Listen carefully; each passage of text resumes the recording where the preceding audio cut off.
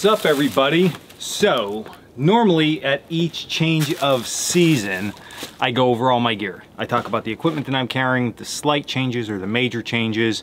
Now it hasn't varied that much from last season. We'll consider this like fall winter because I don't think I did a video in the fall on my gear, but a lot of stuff stayed the same. Some of the stuff slightly changed, but listen, I love looking at gear just as much as you probably love looking at gear, so let's dig in.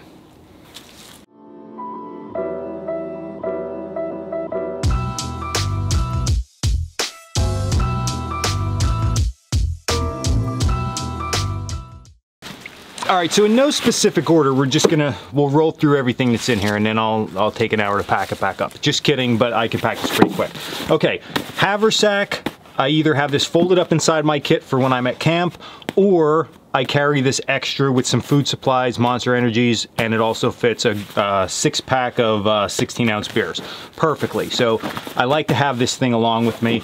Inside, if I'm carrying this as this, I normally keep my slip pad in here. That way I could sit or kneel down till I get my camp set up, and then just odd and end type things, right? Okay. Now, on the outside, I have our wool blanket with bedroll straps. That's just attached to the bottom of my backpack. This, if I have a campfire and my tarp set up, I'm okay, down to about 20 degrees. Below that, I'm gonna need to probably add another blanket. I mean, I could get away with this in colder temperatures, but overall, I would add another blanket if it's gonna be super, super, super cold. So that's what I got for sleepwear. This is a Filson backpack. Yes, it's expensive, but it is holding up. I can't explain how well this bag's holding up. I have no tears, no rips, no pulls, nothing, and I beat this up. It got drugged behind the side-by-side already. I think it got ran over with the side-by-side.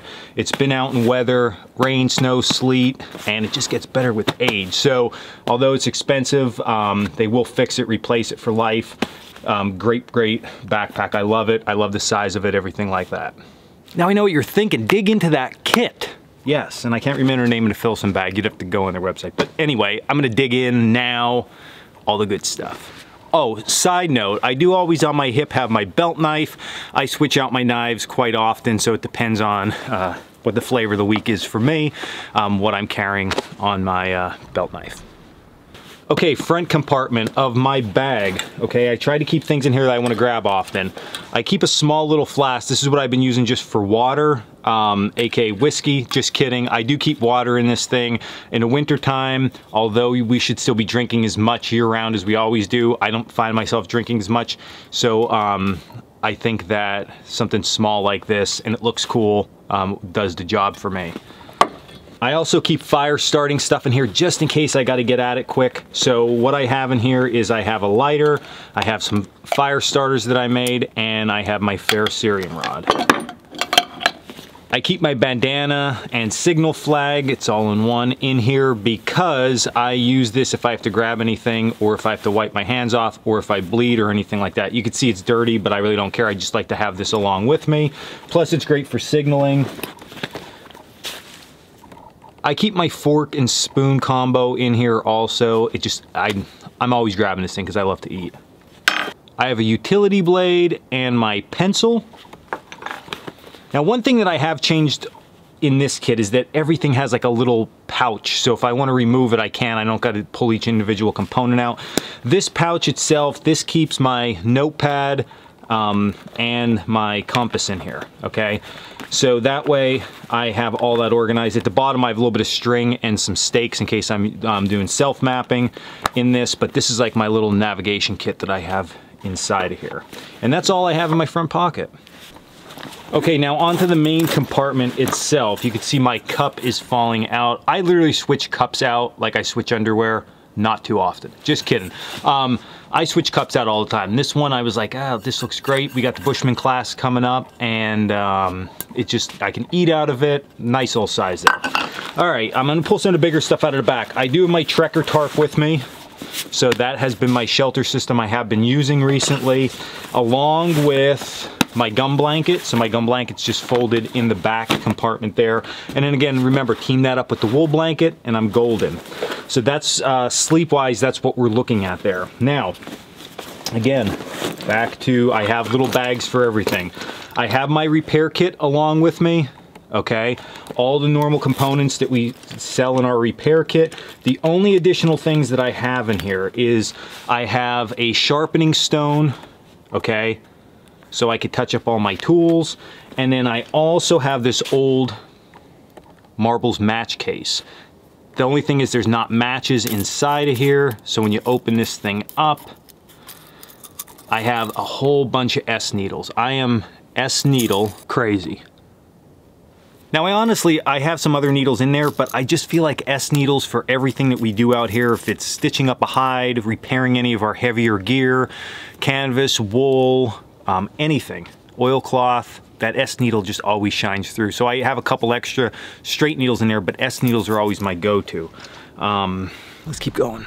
And then I also have a pocket knife that I threw in there just as a backup blade.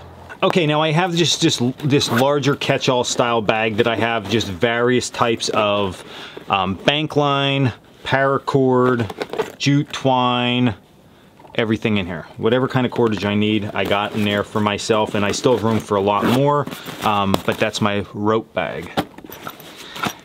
And then I have this bag, which is all my fire starting stuff. Okay, so we'll go through this because I know people are always interested in, you know, what do you carry for fire starting?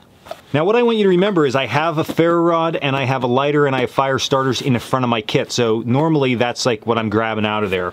But I like to carry this extra stuff along with me, not only because I like to have a lot of extra fire starting stuff, but it's easy for me with YouTube and teaching. I can just pull this out and I have just about everything we're gonna need. So I carry the Yuko storm matches, all right? I try to keep them along with me at all times. And then I do have some various fire starters at different times in here. Right now, these are the biofuel tabs from Yuko, so I have a couple of those in here I was messing around with. I throw them in. If people give me fire starters at classes, they go right in this kit. I have an extra lighter in here. I think it's super important to have a lot of lighters with you. Easiest way to make fire, okay?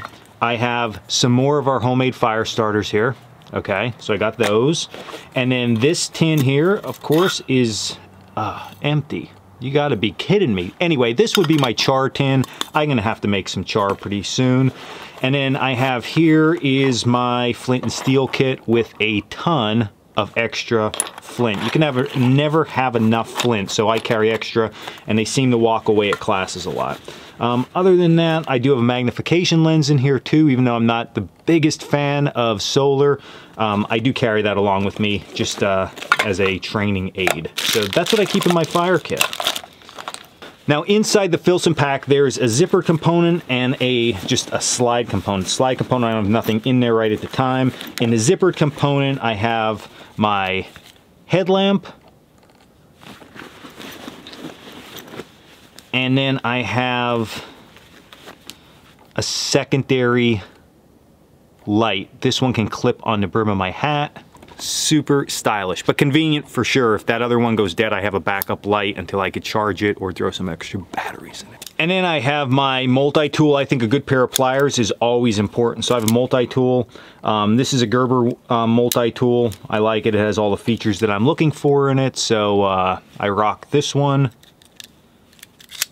And then this is my most recent addition. I got a silky saw. I'm always using Mike's, who's one of my instructors and friends, and he said I'm not allowed to use it anymore. So I had to go buy my own. Just something small. This thing fits in my haversack really, really well, and I like it. Cuts really nice. And that's it. That is the gear that I normally carry. Again, there's not food inside of there, so I don't have that along. And if I was going out for multiple days, okay, somewhere other than we're just camping here at the school property, then I would probably take along with me a larger water bottle and ditch the flask. The thing is, here at the school property, we have the cabin, we have the yurt, all the camps have extra pots and stuff at them, so that's why I don't have that included right now. But again, if I was gonna go out and we're gonna spend some time away from here, I would definitely have in this a different water bottle, something I can boil in, and then I would also really think about taking some type of small kettle along with me. That way I can cook inside of that. And then all my food goes inside my haversack. Generally, you can get 2 or 3 days worth of stuff in there if you're not getting elaborate and you're taking stuff like rice and beans and maybe some vacuum sealed like steaks or something along with you. Especially this time of the year, they'll hold for a couple days fresh meat, so vacuum seal them and juice doesn't get everywhere and you're good to go. So that's my gear loadout for 2020/2021 winter. And will I change it? I don't know. I'm digging it. I like it. I feel like everything that I need is there. And I'm happy with it. Now, I know this is what people ask all the time, and I finish every one of these videos out. What about medical kits? So I do have a little bit of tape in my repair kit. I have cotton material, Band-Aids, and things like that. I can just make on the fly. If it's an extreme medical emergency, I'm probably not gonna be able to treat it in the field anyway, so I sort of avoid that. I'm not a big medicine person. I don't really ever take medicine. I don't wanna say I don't ever take medicine. I know that probably sounds crazy. I'm not a consistent person. I'm like, oh, upset stomachs or headaches or anything. So it's very rare that I'm popping any type of pills for anything. So in this case, to carry that extra stuff, because something might happen, I just don't see value for myself in it. But that's not saying don't carry that along with you. And then the last thing is change of clothes or rain gear. This time of the year, we're not gonna get rain. It's probably gonna be snow because it's cold enough. So I'm not too worried about that. I would just dress a little bit more appropriately than I am now if I was going to go out and I thought it might rain or snow. And then, I guess like socks, underwear, yeah, maybe I'd throw an extra pair in. But again, that has to be, I don't think there's a one set, this is what my kit is and it can never change. I'm not gonna add anything. This is like my base and then I have to throw some things in here or there, but I don't really take anything out of this gear. Like this gear I don't ever really remove. This is what's here, I might add to it, but it all fits in a bag and I'm happy with it. So I hope it gives you some ideas. Definitely share some things that you have in your kit or gear that you think I should try out and maybe fall in love with, and be big happy Bushcraft family. So this was Dan Wolak of Coalcracker Bushcraft. As always, check us out at coalcrackerbushcraft.com for all our merchandise, our school, all that good stuff. And until the next video, stay in the woods.